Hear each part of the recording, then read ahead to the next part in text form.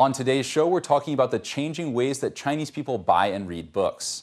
Like most countries in the world, China is slowly making the transition from bookstores to online sellers and from paper to digital books. We'll first look at the move away from brick and mortar bookstores, and in the second half of the show, we'll talk about the move to e-books and examine why new Kindle devices are banned in mainland China.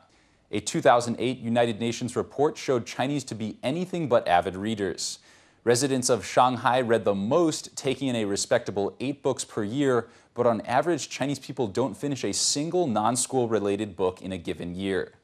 Against this background and increasing competition from online sellers, Chinese bookstores are struggling.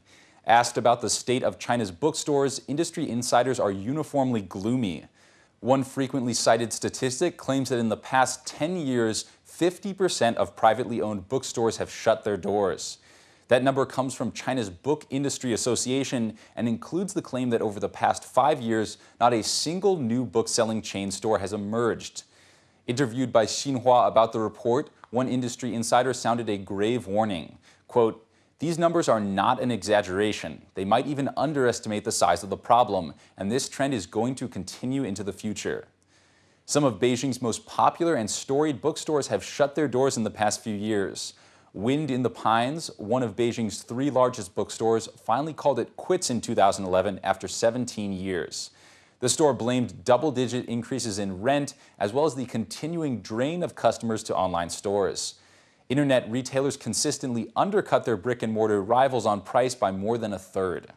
China's largest online bookseller is Dangdang.com, but it now faces stiff competition both from domestic and foreign enterprises. The American giant Amazon has made a concerted push into the Chinese market and says it is here to stay.